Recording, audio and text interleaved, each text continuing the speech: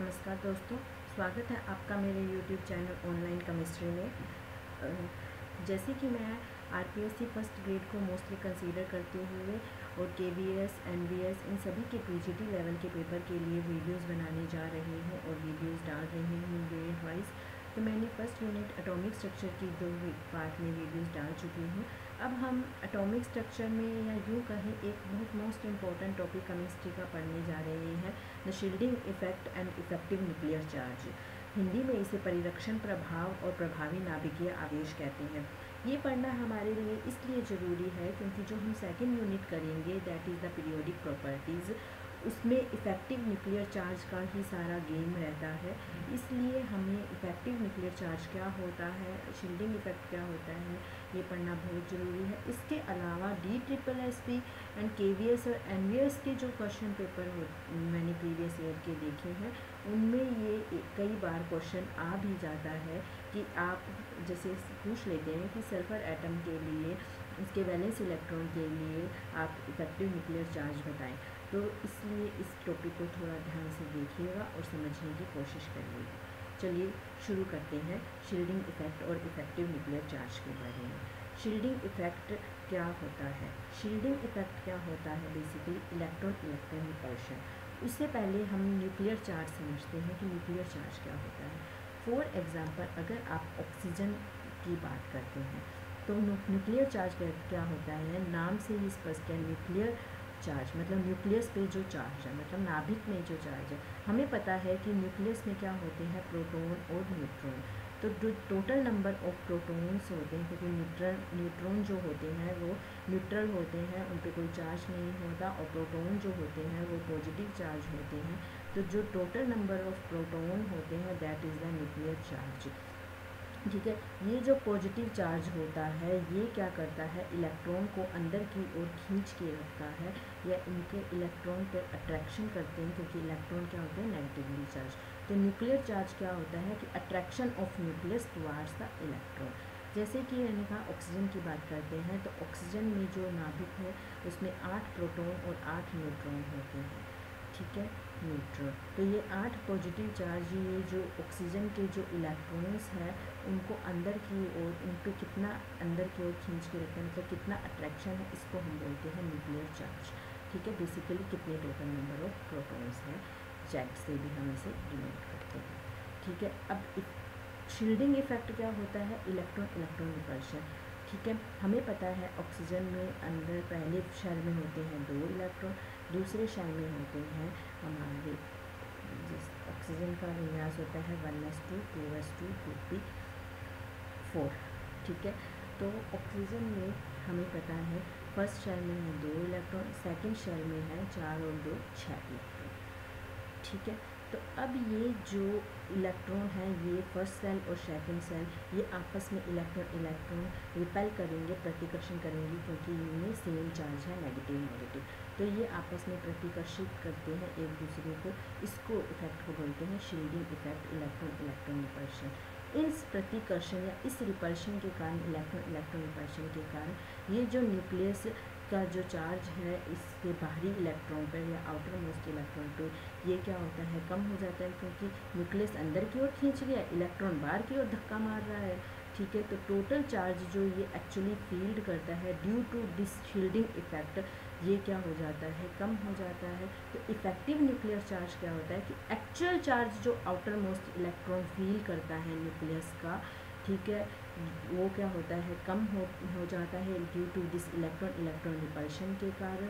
ठीक है, तो जो एक्चुअल चार्ज होता है field by the outer most electron, इसे हम कहते हैं इफेक्टिव न्यूक्लियर चार्ज। इसको हम जेड स्टार से डिनोट करते हैं।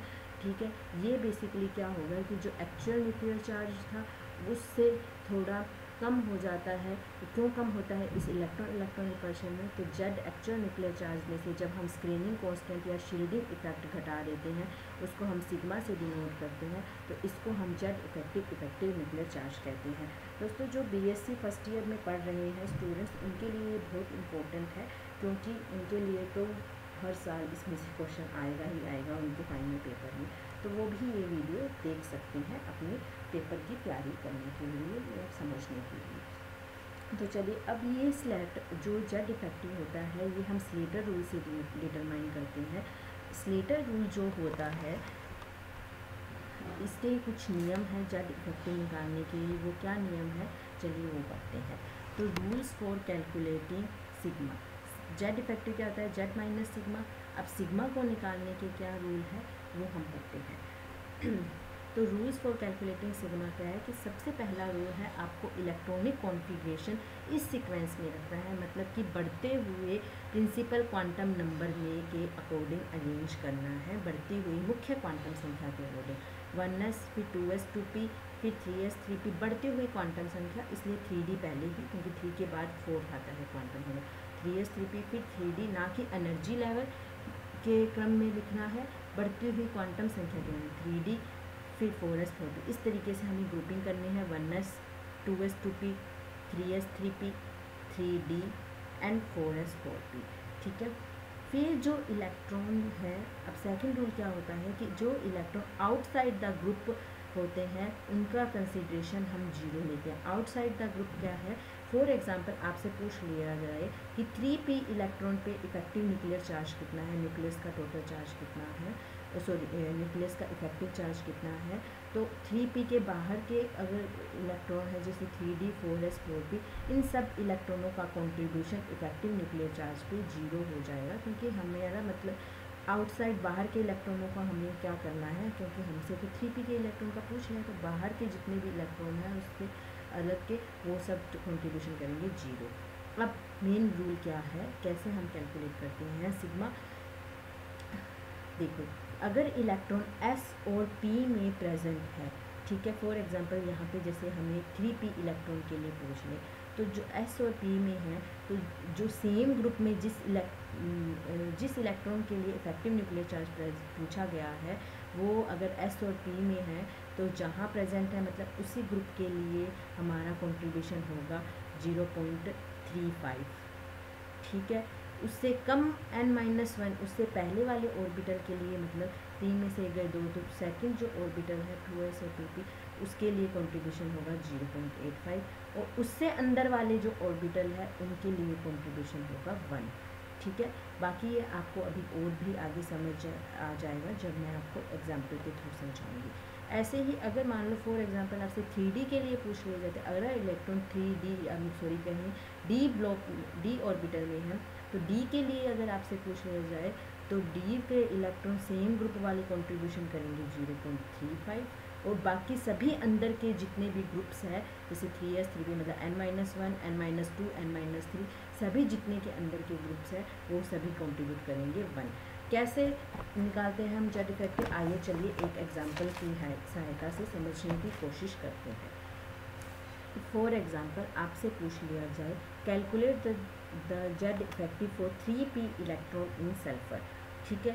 तो हमें सबसे पहले सल्फर का कॉन्फ़िगरेशन लिखना है। हमें पता है सल्फर का एटॉमिक नंबर जेड क्या होता है 16।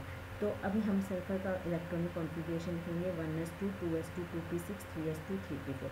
अब इन्हीं जैसे मैंने पहले बताया था ग्रुपिंग करेंगे 1s 2s 2p 3s 3p। अब हमें 3p इलेक्ट्रॉन के लिए पूछा गया है कॉन्ट्रीब्यूशन, ठीक है। तो जितने 3s और 3p एक ग्रुप है तो सेम ग्रुप कंट्रीब्यूशन करेगा n ग्रुप मतलब कंट्रीब्यूशन करेगा 0.35, उससे अंदर वाला करेगा 0.85, उससे अंदर वाला करेगा 1। अब निकालते कैसे हैं सिग्मा, ये जो सेम ग्रुप है जिसके लिए हमें 3p इलेक्ट्रॉन के लिए हमें जेड इफेक्टिव निकालना है, तो ये टोटल इलेक्ट्रॉन इस ग्रुप में कितने हैं 4 2 6 में से हम एक इलेक्ट्रॉन निकाल देते हैं, क्योंकि उस इलेक्ट्रॉन के लिए हमें निकालना है जेड इफेक्टिव, इसलिए एक इलेक्ट्रॉन हम घटा देते हैं 4 2 6 में से एक इलेक्ट्रॉन गए 5, तो 5 इंटू सेम ग्रुप कॉन्ट्रीब्यूशन करेगा 0.35, अंदर n-1 कॉन्ट्रीब्यूट करेगा 6 और 2 8 इलेक्ट्रॉन है इंटू 0.85, उससे अंदर के इलेक्ट्रॉन कॉन्ट्रीब्यूट करेंगे 1, तो 2 इंटू 2 इलेक्ट्रॉन 2 इंटू 1, तो टोटल सिग्मा आ गया हमारा 10.55। अब हमें जेड इफेक्टिव निकालना है। बच्चे कई बार यही गड़बड़ कर देते हैं, मुझसे भी हुई है, मैंने एक कॉम्पिटिटिव एग्ज़ाम दिया था तो इसमें जेड इफेक्टिव पूछा था, जल्दबाजी में मैं ओनली सिग्मा निकाला 10.55 और कट कर, मतलब आते हुए भी मेरा क्वेश्चन गलत हो गया। ये गड़बड़ नहीं करना। अब जेड इफेक्टिव निकालना है। जेड इफेक्टिव क्या हो जाएगा, जेड माइनस सिग्मा। जेड है हमारा एटॉमिक नंबर 16, 16 में से सिग्मा गया 10.55 और आ गया 5.45 हमारा जेड इफेक्टिव। कहाँ न्यूक्लियर चार्ज तो कहाँ था हमारा 16, ठीक है, और सॉरी जेड बेसिकली हमारा न्यूक्लियस का चार्ज कितना था 16, और कहाँ हमारा अब जेड इफेक्टिव रह गया 5.45। तो जितना न्यूक्लियर चार्ज होना चाहिए था, न्यूक्लियस का अट्रैक्शन होना चाहिए था, उससे कितना कम इफेक्टिव न्यूक्लियर चार्ज रह गया, ठीक है। आइए अब निकालते हैं हम Z effective for 3D electron in Z N.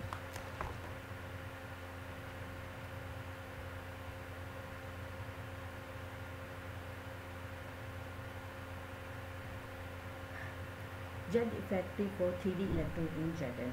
Electronic configuration 3D के लिए अभी निकालना है। सबसे पहले हम क्या लिखेंगे, इलेक्ट्रॉनिक कॉन्फ़िगरेशन। तो जिंक के लिए इलेक्ट्रॉनिक कॉन्फ़िगरेशन हमने लिखा 1s2 2s2 2p6 3s2 3p6 4s2 3d10। अब हम करेंगे ग्रुपिंग। ग्रुपिंग कैसे करनी है, सबसे पहले 1s2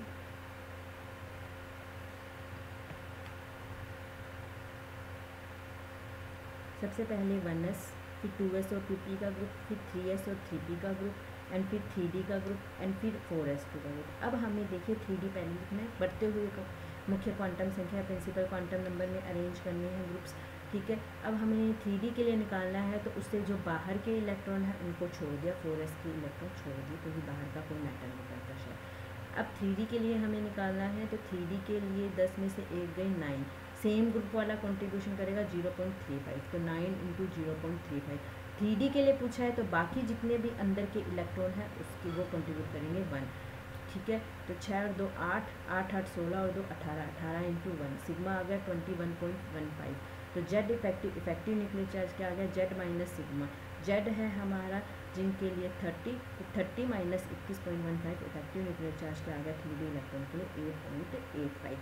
बेसिकली इसकी एप्लीकेशंस क्या है स्लेटर रूल की, तो the most important application is, हम आज तक पढ़ते आ रहे हैं कि कैटायन हमेशा पेरेंट एटम से छोटा होता है, मतलब पॉजिटिव चार्ज्ड आयन हमेशा पेरेंट एटम से छोटे होते हैं, नेगेटिवली चार्ज्ड आयन जो होते हैं वो पेरेंट एटम से बड़े होते हैं। तो कैसे बड़े और छोटे होते हैं, आइए देखते हैं application. Y A cation is always smaller than the parent atom, ठीक है। फॉर एग्जांपल हमने लिथियम लिया है, तो लिथियम का चार्ज है 1s, लिथियम का इलेक्ट्रॉनिक कॉन्फ़िगरेशन है 1s2 2s1, हमने ग्रुपिंग कर ली। हमें 2s1 पे निकालना है जेड इफेक्टिव, तो एक इलेक्ट्रॉन है तो एक में से गया 0, तो 0 इंटू 35 प्लस अंदर वाली कॉन्ट्रीब्यूशन n-1। 1s में अगर इलेक्ट्रॉन होते हैं तो वो कॉन्ट्रीब्यूट करते हैं आपके 1s के निकालने अंदर वाला n-1 ऑर्बिटल, n-1 कॉन्ट्रीब्यूट करेगा 0.85, तो 0.85 इंटू 2, ये आ गया आपका सिग्मा 1.70, जेड इफेक्टिव आ गया जेड माइनस सिग्मा 1.30। अब सिमिलरली हम कैटायन मतलब पॉजिटिवली चार्ज्ड आयन के लिए देखते हैं। पॉजिटिवली चार्ज्ड आयन कैटायन मतलब एक इलेक्ट्रॉन निकल गया 2s1 का, अब इलेक्ट्रॉनिक कॉन्फ़िगरेशन आ गया 1s2, 2 में से एक गए 1, क्योंकि एक इलेक्ट्रॉन पे तो हमें जेड इफेक्टिव निकालना है ना, इसलिए हमेशा n-1 लिखेंगे इलेक्ट्रॉन, मतलब टोटल इलेक्ट्रॉन में से टोटल वैलेंस इलेक्ट्रॉन में से एक इलेक्ट्रॉन घटा के लिखेंगे, तो 2 में से एक गए 1 इंटू 0.30 इक्वल्स टू 0.30, क्योंकि 1s के जो इलेक्ट्रॉन होते हैं अगर उस पर हमें निकालना होता है चार्ज जेड इफेक्टिव, तो उसका कॉन्ट्रीब्यूशन होता है 0.30। तो जेड इफेक्टिव आ गया जेड माइनस सिग्मा, जेड था हमारा 3, लिथियम के लिए परमाणु क्रमांक होता है 3 माइनस 0.30, तो ये आ गया 2.70। तो हम देख सकते हैं इफेक्टिव न्यूक्लियर चार्ज लिथियम का बहुत ज़्यादा होगा, मतलब न्यूक्लियस बहुत इफेक्टिवली अंदर की ओर खींच लेगी इलेक्ट्रॉन को, इसलिए जो कैटायन होते हैं वो हमेशा छोटे होते हैं। पेरेंट एटम का जेड इफेक्टिव कम है, तो इसलिए पेरेंट एटम बड़ा होता है। अब हम देखते हैं Y an ion is always bigger than the parent ion. For example हम क्लोरीन और क्लोराइड आयन लेते हैं, Cl और Cl नेगेटिव लेते हैं। क्लोरीन के लिए पहले हमने इलेक्ट्रॉनिक कॉन्फ़िगरेशन लिखा 1s2 2s2 2p6 3s2 3p5। अब हमें valence electron last electron 3p5 के लिए निकालना है, तो एक इलेक्ट्रॉन कम कर दो, 5 और 2 7 में से एक इलेक्ट्रॉन गया 6 सेम ग्रुप के लिए होगा 0.35, n-1 के ग्रुप के लिए होगा 0.85, 6 और 2 8 इंटू 0.5, और n-2 के लिए 1 2 माइनस 2 इंटू 1, टोटल आ गया सिग्मा 10.90, जेड इफेक्टिव आ गया जेड माइनस सिग्मा 17 माइनस 10.90 6.1। ठीक है, अब क्लोराइड आयन के लिए जेड इफेक्टिव देखते हैं। तो 1s2 2s2 2p6 3s2 3p6, chloride ion है, Cl नेगेटिव, मतलब एक इलेक्ट्रॉन इसने एक्सेप्ट कर लिया है, तो 5 और 1 6 इलेक्ट्रॉन। अब इस आउटर मोस्ट इलेक्ट्रॉन के लिए हमें निकालना है सिग्मा, तो 6 और 2 8, 8 में से एक इलेक्ट्रॉन गया 7, 7 इंटू 0.35 सेम ग्रुप के लिए, n-1 के लिए 0.85, अंदर वाले और n-2 n-3 ऑर्बिटल के लिए 1, ये है हमारा n ऑर्बिटल, ये है n-1, ये है n-2 ऑर्बिटल। ठीक है, तो इस तरीके से आपको कंट्रीब्यूशन याद रखना है। 11.25, Z effective Z minus sigma 17 minus 11.25 5.75। अब आप देख सकते हैं क्लोराइड आयन के लिए जेड इफेक्टिव कम हो गया, मतलब इफेक्टिव न्यूक्लियर चार्ज कम हो गया, जबकि क्लोरीन के न्यूट्रल Cl के लिए 6.1 जेड इफेक्टिव ज़्यादा है, इसलिए जेड इफेक्टिव कम है, अंदर की ओर अट्रैक्शन कम है, इलेक्ट्रॉन इलेक्ट्रॉन रिपल्शन ज़्यादा है, इसलिए एनायन हमेशा बिगर होते हैं पेरेंट आयन से, और कैटायंस हमेशा छोटे होते हैं पेरेंट एटम से। आई होप आपको Slater rule effective nuclear charge निकालना बहुत अच्छे से समझ आ चुका है। एक बार वीडियो को ध्यान से ज़रूर देखिएगा और समझने की कोशिश करिएगा। अगर कोई भी दिक्कत है तो मुझे कमेंट करके ज़रूर बताइएगा। मिलती हूँ मेरी नेक्स्ट वीडियो में, तब तक के लिए जय हिंद जय भारत।